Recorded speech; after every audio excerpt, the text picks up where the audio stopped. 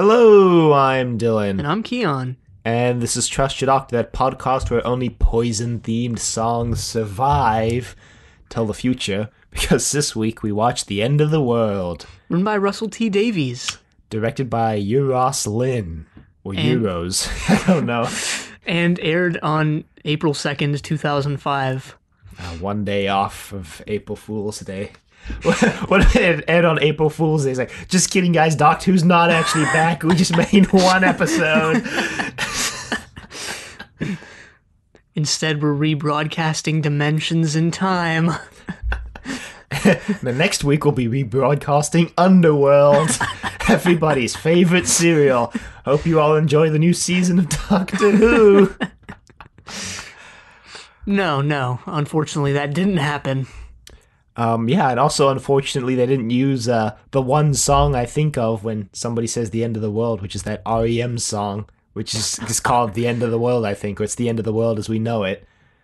Yeah, I think I know that song. Yeah, I mean, it's like one of the only hits. I was going to say one of their biggest hits, but they have like three, so yeah, maybe that would have been two on the head. Although, obviously, this episode didn't stray away from being a little obvious at points. Yeah, well, I mean, it's not like using pop songs is like... Well, I don't know if it's a good decision. I was going to say it's not a good decision in any way, but, maybe not. I don't know. I didn't mind it in this story, so whatever. Well, it was kind of weird when everyone was dying and they were playing Toxic by, I think, Britney Yeah, Spears. it is by Britney Spears. And, well, I just learned last week that Billie Piper, who plays Rose, it was sort of like a Britney Spears type figure. Pop star, yeah. So kind of weird they didn't use one of her songs. But, yeah. I don't know how many of her songs were hits. Yeah. I found out she was a pop star by accident like a couple years back. Anyway, Yeah, it starts with a recap of the last episode. but it doesn't tell you it's a recap. It just starts with all this footage. Well, the thing is, if you watched any TV at all, really, you'd kind of pick up that it's a recap because there's like all these cuts and Yeah. the music doesn't really fit. So you're like, okay, it's a recap. But then they start going into material that's new in this episode, but it's still in the recap style. So that was pretty weird. Like, if I didn't know any better, or if I had like jumped on with this episode or something, I would have thought that all of these things happened in the last episode, like them getting to the spaceship, Rose being like, all right, let's go to the future, and they go 100 years in the future, and then 10,000, and then 5 And billion. 5.5/Apple/26. Yeah, would have thought all that happened in the previous episode, but it didn't. Yeah, well, surprise. Well, so the BBC logo shows up on screen like when the new material starts, so I guess that's supposed to signify this is the new material, but if you didn't know that, it would just be the BBC logo. Yeah. The new stuff actually comes after the intro, so I guess that's what it is, but... Or, no, I mean, sorry, the new stuff comes before that. Oh, so. yeah. Anyway, so the new stuff is the Doctor and Rose, they're in the TARDIS, and the Doctor's like spinning a wheel or something. And Yeah, he has to spin the wheel to set the time, I guess. I don't know. and pump some sort of mechanism or something to get the TARDIS to work, so that's new. Gotta pump up the bike tires in this TARDIS. Make sure those bike tires are ready to go. Maybe that's why the Ninth Doctor is so aggravated all the time. He's gotta do I all never these... had to do this before. The damn TARDIS breaking down all the time. It is an ancient TARDIS, even more so now than when the show started. I think like even the third or fourth Doctor was like, yeah, it's like way out of date. Yeah, I think in Invasion of Time was when they first revealed that, like, hey, this is an extremely old model that we don't use anymore. So that's great. Anyway, then we get the title sequence, and then we get they're in the future, and the Doctor's like, this is the last day of Earth. It's gonna get destroyed today. Yeah, heat death. The Doctor says that they built like a shield around Earth so that The heat shield. They're bringing back the heat shield.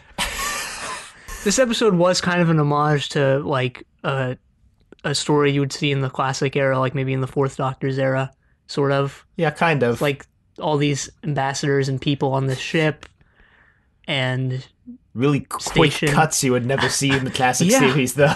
yeah. A lot of pretty decent CGI you'd never see in the classic series, too.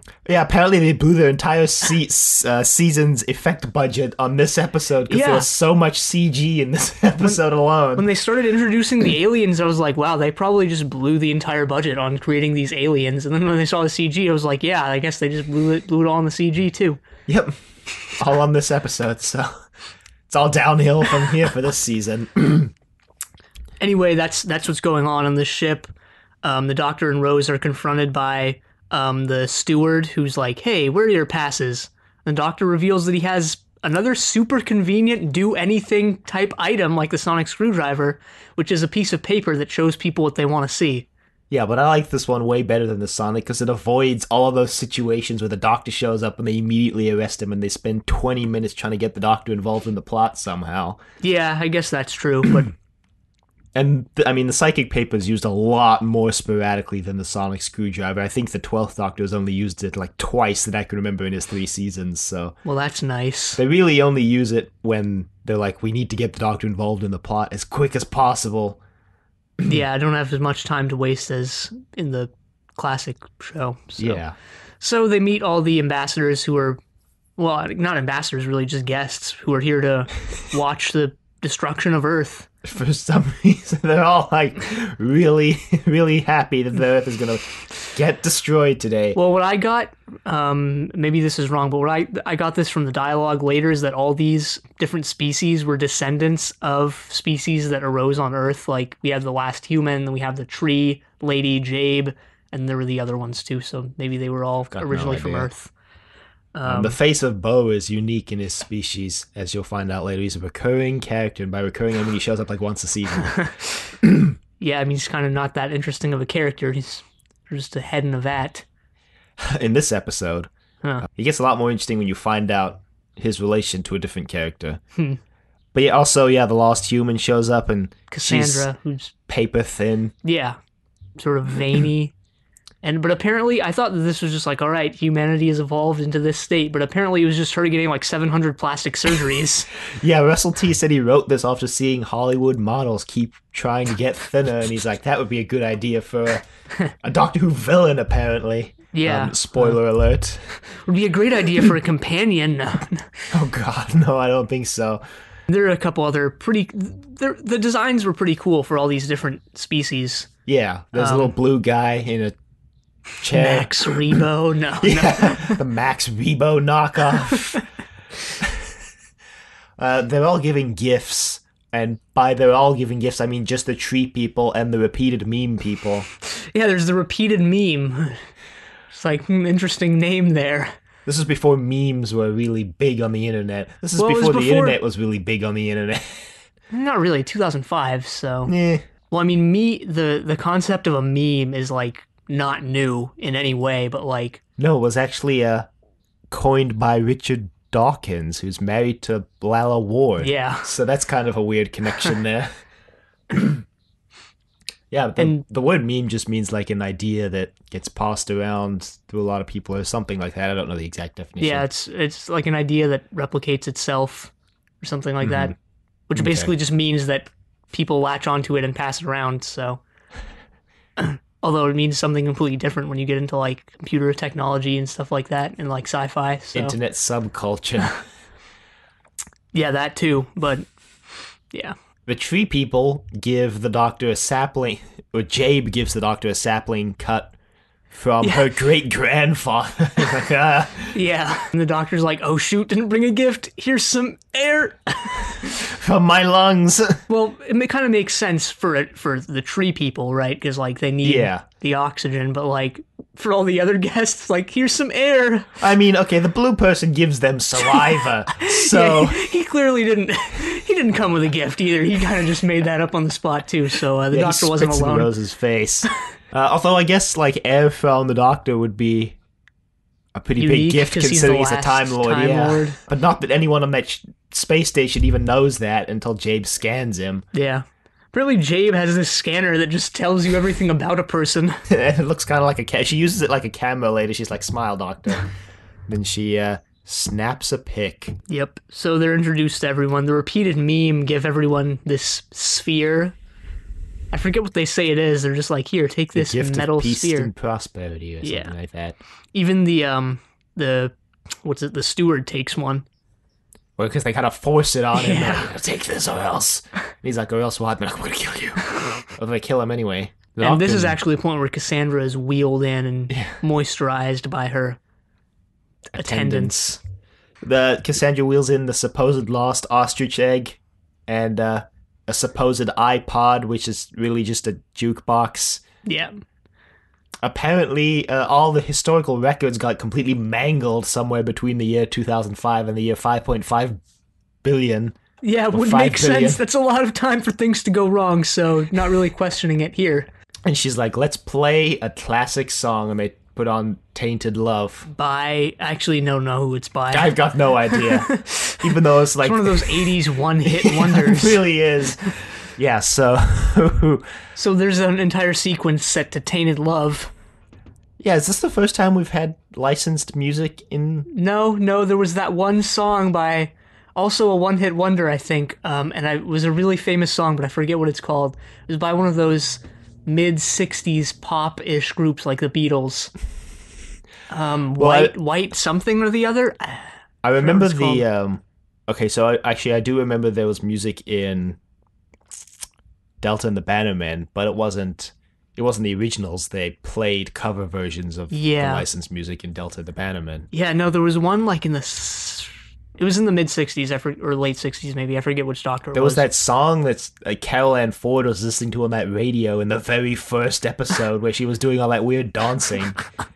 Yeah, I don't know what that was. I don't even remember it, actually. Wasn't it John Smith and the Common Men?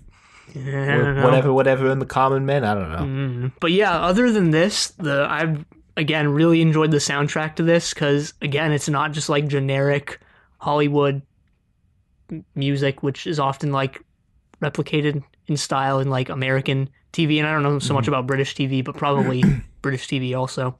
But I mean, not this. Depends. Yeah, it depends. Depends on the budget and who you've got composing and what you ask them to compose. There's a lot of factors that go into it. But this isn't it, so that was nice. Yeah, Murray Gold, who's composed all the music for the reboot. Yeah, interesting tidbit, I guess. I noticed while watching the credits that the makeup designer's name is Davy Jones. So, yeah. Probably has a locker full of makeup and stuff, so, I was going to say, after Will Smith kind of usurped his position on the Flying Dutchman, he had to go find something else to do with his skills. Apparently makeup design. I feel like you'd be really good at it with all those tentacles, though. Grab a lot of things at once. I guess you're referencing the Pirates, Davy Jones, and not just the figure. Yeah. Anyway, so Rose and the Doctor get separated. Rose, as she like runs out, she's like overwhelmed by all the aliens. And the sight of the Earth about to get destroyed. So she runs into the plumber. The plumber's like, what's up, my home dog? You gotta give me permission to speak. Yeah, well, Rose asks if she's allowed to be here, and the plumber's like, you have to give me permission to talk to you. She's like, okay. Talk to me. Lay it on me. And the plumber's pretty happy because apparently no one's ever given her permission to talk to them before. It's kind of weird. I guess that implies that no one's ever even talked to her, period, since I feel like when you try to talk to her, you'd be like, oh yeah, I gotta give you permission to speak back. Or these people are just talking to her without expecting her to talk back at all. Well, she does talk back without permission, so, maybe she's just broken this before and just does it regularly. But no, you kind of feel bad for her because it's sort of like a caste system kind of thing. And I guess sort of plays into Rose's character too. Yeah, I mean, kind of. I liked this character, even though she's only on screen for like 2 minutes. And she gets killed, basically, immediately. Apparently that scene was written in because, like last week, they were underrunning again. Still kind of set up that, the gadget, the spider things are malevolent, so... I mean, if you have a mechanical spider, what did you expect? That they would be helpful? There's that one from The Matrix, which is helpful to the people who implant it in Neo. So, yeah. Still pretty malevolent to Neo, though. Anyway, the Rose goes off, and the plumber notices one of the spiders, and she's like, "Oh, come here, little guy." And then a bunch of them appear, and she's like, "Oh my god, there's so many of them, but you only see 4 of them." So, but she gets killed. So. Yeah, so he's dead, and then Rose goes into what appears to be like a viewing area with all these places for people to sit. But later on, no one goes into the viewing area when the Earth's getting destroyed. So I have no idea what the purpose of this room is. Yeah, well, they had a pretty good view from the lobby. The lobby, I guess. We kind of mentioned that Jabe, the tree person, was like hitting on the doctor and stuff, and then scanned him. She's like, "No, I don't believe this. You can't be and they cut. Yeah. You can't be and they cut. Something like you that. You can't be a cut. Anyway, the doctor comes in and is like, "What's up, Rose?" And she's like, "I didn't think everyone would be so alien." The doctor's like...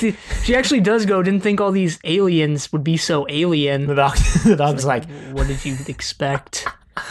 The doctor's like, "Well, good thing I didn't take you to the deep south then." Well, actually, that was another thing that the meeting with the plumber set up, which is she asks Rose, like, "Hey, who are you? How did you get here?" And Rose is like, "Oh my god, I don't even know how I got here or who the doctor is or what I'm doing here." So she has this moment of realization, and she sort of gets mad at the doctor, and this is where they confront each other. Well, she gets mad at the doctor because she doesn't know who the doctor is, and she's like, "I just ran off with you and you brought me here," and the doctor's like, "It's your choice." Well, yeah, so the doctor's like, "Your choice," but then he's also like really, really upset because she brings up his home planet, and you find out later why he's so upset when she brings it up. Spoiler, it's because it doesn't exist anymore, and every one of the people in his species is dead, so... But yeah, they sort of butt heads, I guess, in this scene. And Rose is like, "Well, I can't even contact my family. We're 5 billion years in the future. This kind of sucks." And the doctor, I guess, gives her a SIM card. Yeah, the doctor does some jiggery pokery on the cell phone, and then now it can apparently work through time. Although that begs the question, like, what time does the cell phone call? Yeah, exactly. Well, Wednesday, obviously. Which Wednesday? This Wednesday. This coming Wednesday or this past Wednesday? No, this coming Wednesday, 2017. Rose has been gone for 12 years at this point for her mom. She's like, "Don't be late, Rose." No, her mom's just doing laundry, and she's like, "Hey, Rose." Yeah, when are you coming home? Why are you calling me? Yeah, she's like, "You never call in the middle of the day," and she's like, "Love you, bye." Yeah.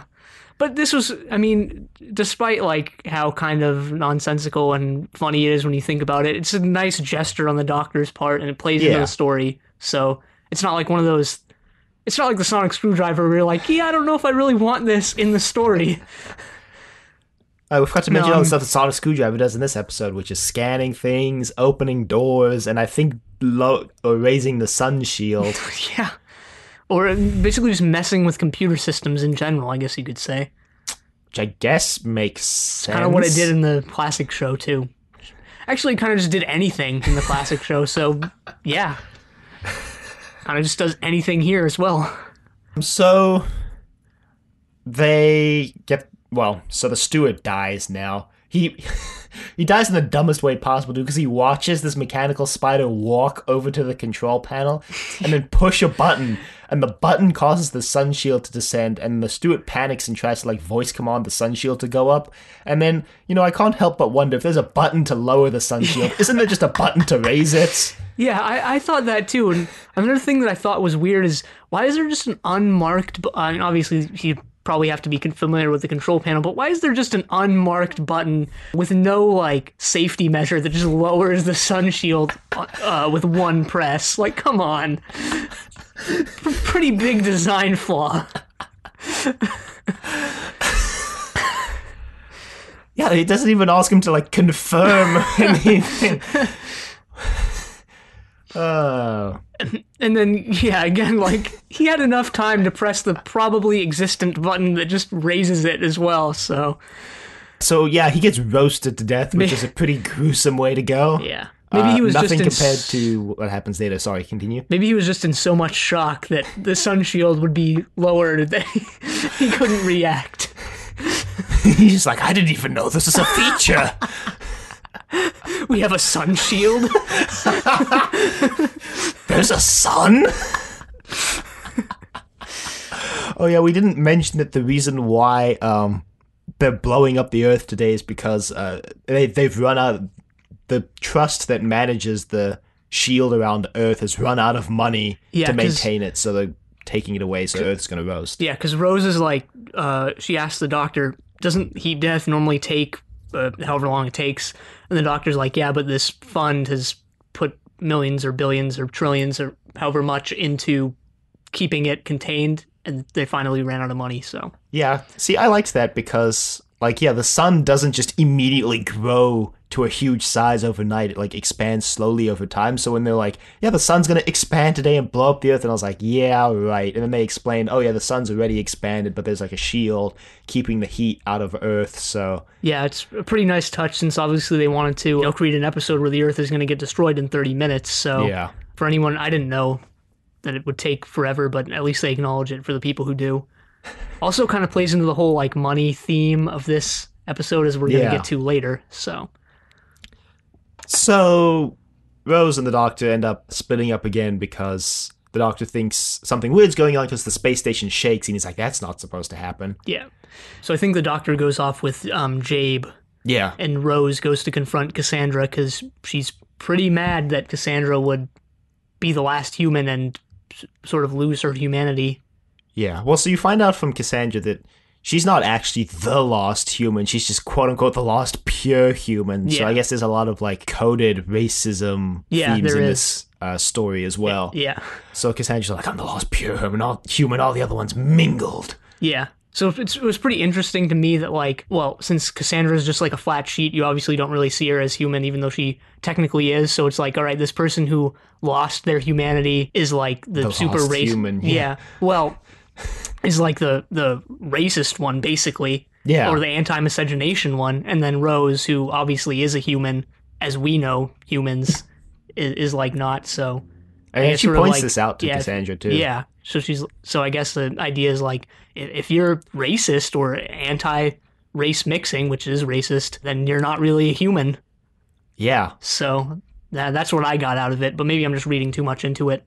Yeah, that might be where it's kind of going. And I think they were playing into it with Rose too. She's like, I didn't know all these aliens would be so alien. And the Doctor's like, yeah, what's your point? And then I think Rose has this realization, like, I guess this is just how everybody is in the future. I mean, it makes sense. And then she looks really alien to everyone else also. So she kind of just accepts it. She's like, okay, well. Yeah. But on the other hand, this scene, I think you mentioned this before too, or maybe it was before we started recording, but this scene did feel a little out of place because it was like, she's really mad at Cassandra.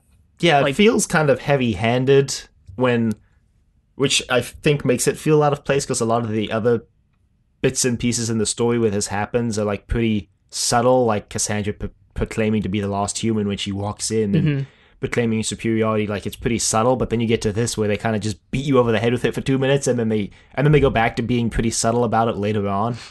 Yeah, I still liked this scene though. I think this is where we find out that Cassandra isn't actually like that. So it's not like a state that humanity evolved into. It's just that she got like tons of surgery. So I think this is the scene where you find that out. Yeah. I mean, I liked a lot of the realizations that they put in the scene like that. I just feel that in terms of what the story was, like what ideas and messages the story was trying to convey, it got a little heavy-handed, but... Yeah, I guess.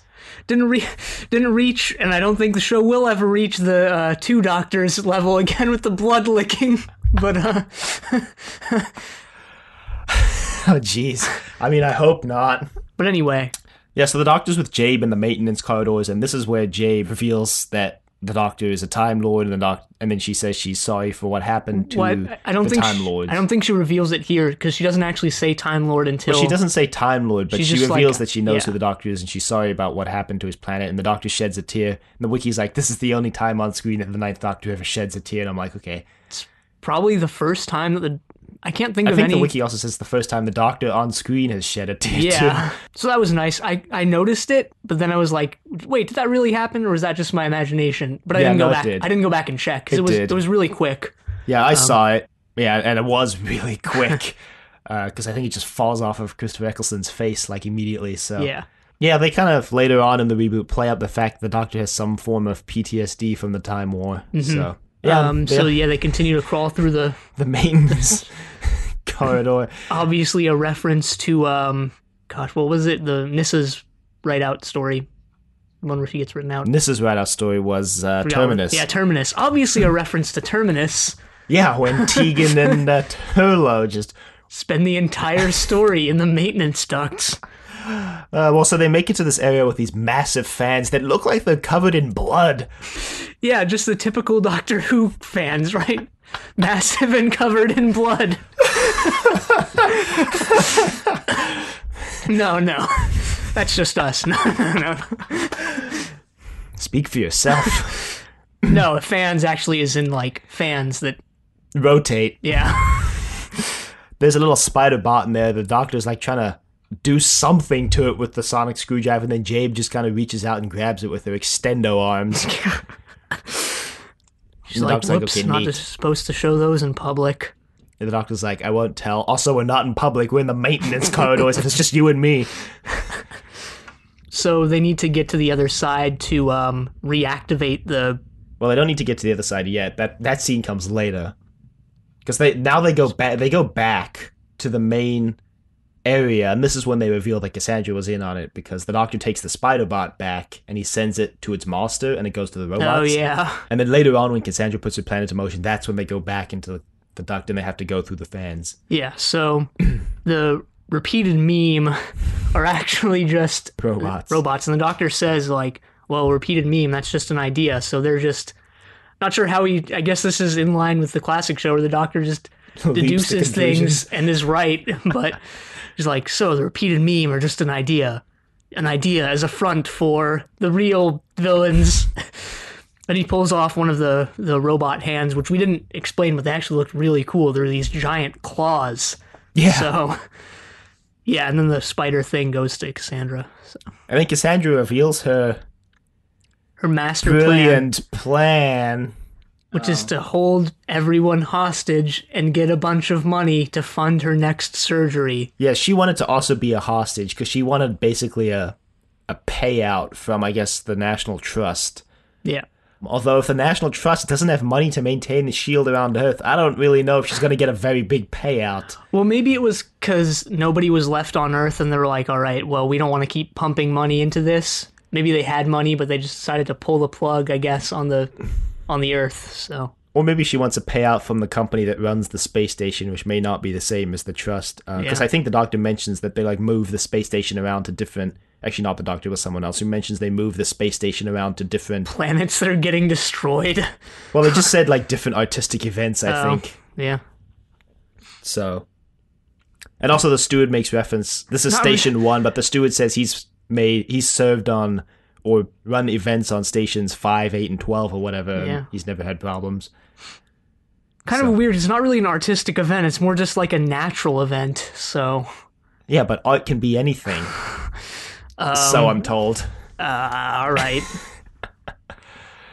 So Cassandra's like, well, I have a teleporter, even though I know it's forbidden. Bye. Yeah. Which they bring up earlier. It was, right when the Doctor and Rose showed up, they're like, teleporters are forbidden. So it's nice that they kind of threw that in and didn't have it be out of nowhere here. Yeah, they brought it up because the TARDIS is obviously a teleportation device. Yeah. So, but she's like, haha, gonna use my teleporter, which she does. And, okay, so basically she's deactivated all the sun shields. Oh, yeah, Rose is stuck in the observatory room thing, by the way. Yeah. So the Doctor's like, gotta save Rose. And the sun shield's descending and burning everything, so the Doctor saves her. And then when Cassandra activates her plan, now the sun shield starts cracking.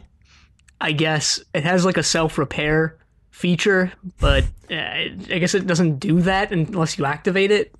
Or the robots deactivated the self-repair, and that's why it's cracking, and it's always in a state of repairing itself. Maybe. I don't know. But the Doctor and Jabe have to go fix it. So they go back into the fan room. And now the fans are going really quick because it's really hot, so it's trying to pump a lot of air. And then it's like 5,000 degrees outside, I think is what they say. So you can pull this lever, and it'll slow the fans down, but you have to keep the lever down to slow the fans down. Yeah, so obviously one of them has to stay behind, and Jabe decides to do it. And then the Doctor takes the longest time ever to cross through all the fans. Yeah, Jabe actually burns up before he gets all the way across, so the last fan is going really fast. And actually, one thing I noticed is that even with the lever pulled down, the fan still went pretty fast. Yeah, but they were going slow enough where the doctor had like multiple opportunities to cross through the fans while he was standing in front Well, of it's them. a scary thing, so When has the doctor ever been scared? He faced Davros and like stared him in the eye and was like, "Kill me." Yeah, well, this is the Ninth Doctor who's actually getting character development. Okay, that's fair. You know what? That's fair. But then we get some really, like last week, we get some garbage early 2000s slow motion. I liked the last part where Jabe is already burned up and the last one's going super fast and the Doctor's like, gulp. I mean, okay, look, the scene wasn't bad. I'm just making fun of the fact that the slow motion itself was kind of garbage. Yeah, I didn't think so, though. I thought it was pretty good. No, it was really bad. Well, I mean, like, technically, I guess. Yeah, that's what I'm talking about. In a technical sense of Yeah. it, but I still liked it. Yeah, it has a weird kind of charm to it, like the rest of these episodes. Like those sound effects from last week. Those didn't show up this week, unfortunately. No. But the Doctor somehow just passes through it. He like closes his eyes and like says a little prayer and he's like, well, I hope I don't die here. Kind of suck for Rose. Please. Okay, no. I think, because I know that the Bad Wolf is the overarching plot of this season, and they actually mentioned it in like a really, really quick passing piece of dialogue. Yeah, Max Rebo knockoff mentions it. He's like, this is the Bad Wolf scenario. And I think that this scene might have something to do with it, but I'm not sure, and don't spoil it because I don't know. Well, that musical theme is called the Bad Wolf theme. Yeah, I actually knew that, which is why I thought that. So I'm guessing this has something to do with that. Perhaps. It's pretty likely, but I guess I'll see. Yeah, you'll see. When it all comes to fruition at the end of the season, I think is when it happened. Well, the Ninth Doctor only has this season, so unless they continue it into the next season, and the last episode, I think, is called Bad Wolf, so... Oh, yeah. Or... Was it the last episode or the second to last episode? The final two episodes are a two-parter, and one of them is named Bad Wolf, so... Yeah. So yeah, the Doctor pulls the lever, and I guess it activates the self-repair mechanism or something. Rose is saved. Most of the guests are also saved. Yeah, the blue guy's been roasted. He like starts screaming, and then you cut to later when the Doctor shows up in the room, and he's just gone. Yeah. His chair's there, but he's gone, and his like attendants are weeping or cleaning his chair. It could be either. Yeah, so we're just gonna assume he's dead.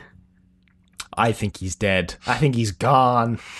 The Doctor goes over to tell the tree people that Jay burned up, which I feel is even more gruesome if you're a tree person. Yeah, probably. And the Doctor's like, well, if Cassandra used a teleporter, there has to be some link, I guess. Which also kind of seems like one of those things where he just deduces it somehow and is right. It's in the ostrich egg. Yeah, it's in the ostrich egg, which I thought was nice. I didn't see it coming. Yeah.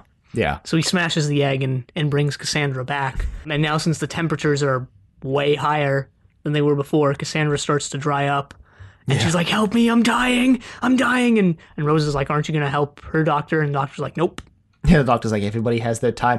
Cassandra says she's lived for like 2,000 years, so... Yeah, I'm pretty sure she's extended her life beyond what it should be, even though this is like the year 5 billion or whatever. She screams about she's too young and she's dying. And I was like, you're like 2,000, buddy. Well, this actually plays into something earlier, because right at the beginning when Rose first sees the Earth, she's like, so you're here to save the Earth, right? Like how you saved it in my time. The Doctor's like, nope, some things just have their own time to die. So that's what he says again here with Cassandra dying. I feel like the Doctor's also taking a break from saving Earth this week. He's like, for once I can just let the Earth get blown up because it's supposed to be blown up this time.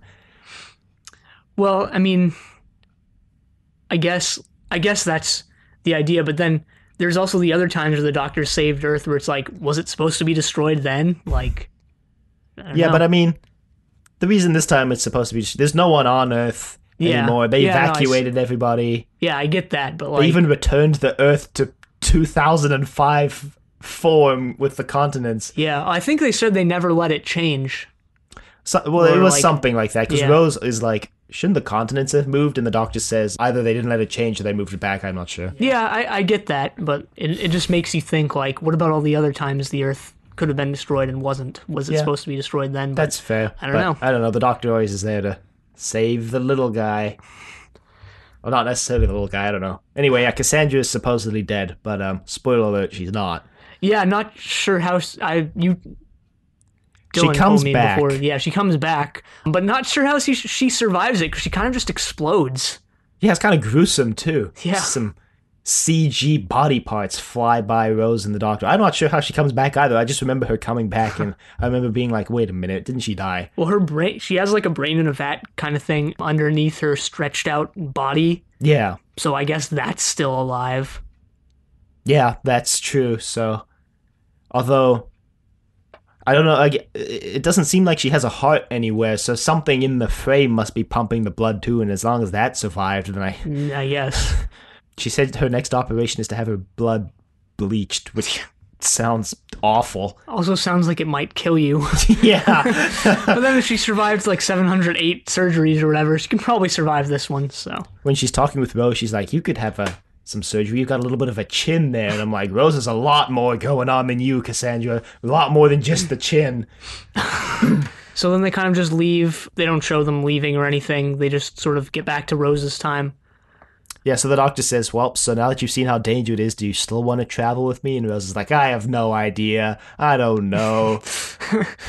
But I really liked the scene where she comes back and she's like, she realizes how like everything's not permanent, which obviously everyone knows that in the back of their minds, but just seeing like everything get destroyed and there's no more humans left, and the last, quote unquote, last human is Cassandra, and the Earth is getting destroyed and everything you know is getting destroyed, and then coming back and being like, wow. I can see how that would be an overwhelming thing, and I really liked the scene where she's just looking at everyone in the crowd.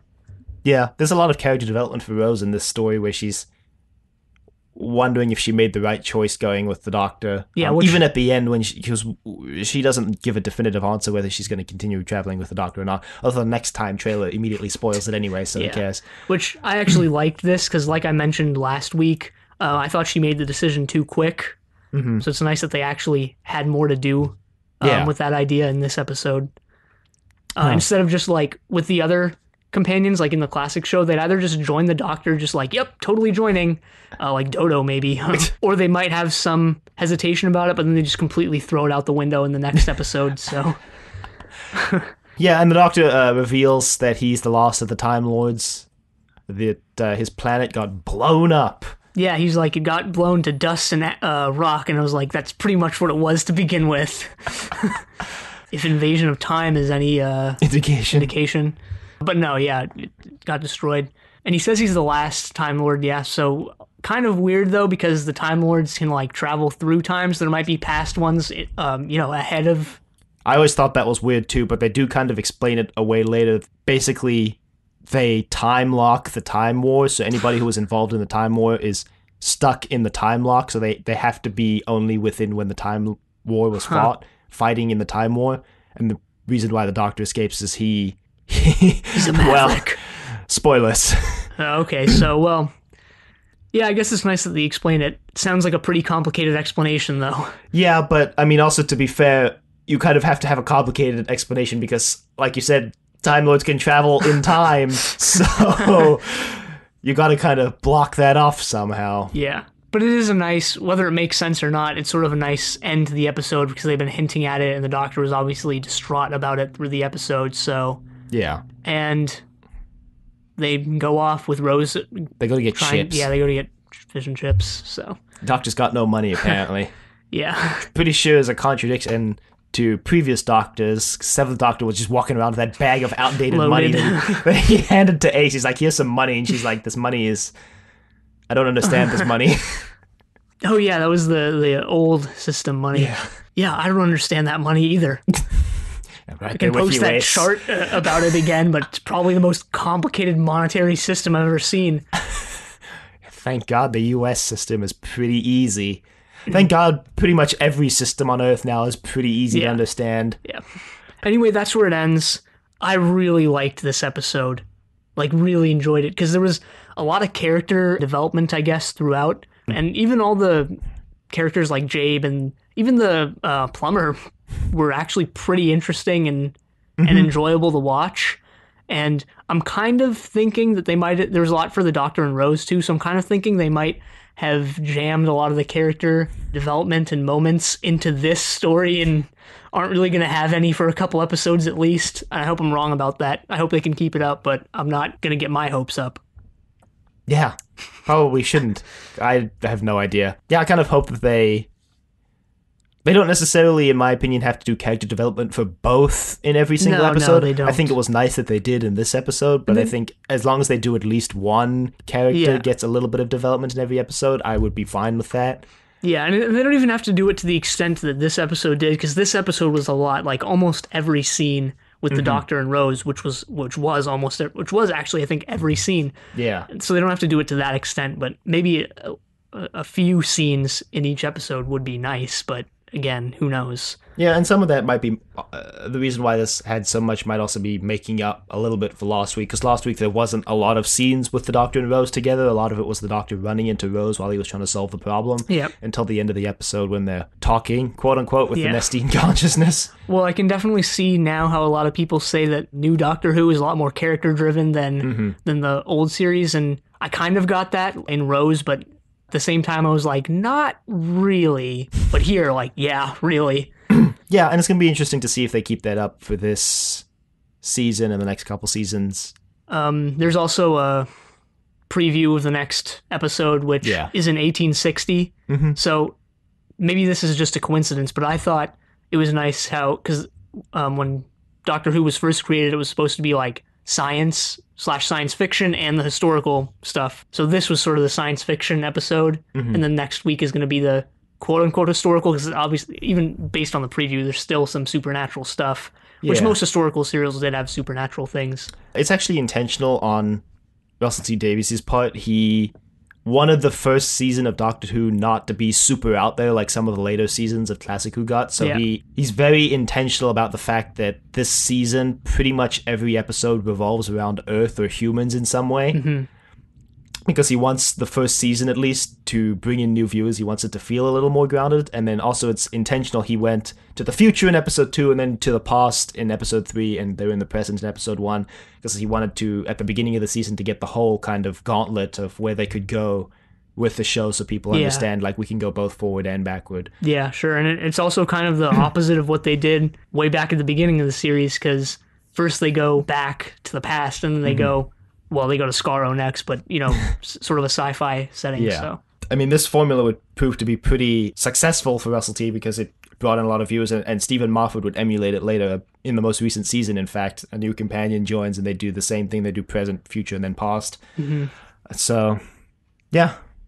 It's all intentional. I mean, Russell T's been trying to put this reboot together for a couple of years, so he's had quite a few months to think about where he wanted this season to go and how he wanted it to work. So, put a lot more thought into it probably than JNT ever did, especially in those later seasons. That's not a slight on JNT. I mean, I totally understand that he wanted to move on to something else. I don't remember next week's episode at all, but I do remember that Charles Dickens is involved somehow. Interesting. So, yeah, I'm looking forward to it. I'm looking forward to the Bad Wolf references. I haven't rewatched this season since I know the resolution to that plot arc. Anyway, before we end, just a reminder that we recorded a new episode 0 that sort of explains what we do. Yeah, we formally released last week, but probably by the time this episode goes out, I'll have backdated it so that it appears first in the podcast feed before episode 1. That way people who scroll all the way back to the beginning of the podcast, which some people do, I know I like to do that when I find a new podcast, they'll see episode 0 first instead of episode 1, because episode 0 is a way better introduction to the show than episode 1 is. Yeah. So if this is like your first time listening to us, maybe check that out. It sort of just explains what this podcast is. And also where to start and where to find us. Yep. And how to contact us, which is a good segue into the end of the episode, which is that you can email us at thedoctor@decorativevegetable.com. Questions, comments, concerns, angry rants, your thoughts angry ants, your thoughts on angry ants. And you can find us on YouTube, Google Play, and Apple Podcasts, all at Trust Your Doctor. Leave a rating if you liked the show. Check us out on Facebook, Trust Your Doctor. Like us on Facebook. Also check us out on Twitter at TYD Podcast and follow us on Twitter. And next time we're watching The Unquiet Dead. But until then, the end.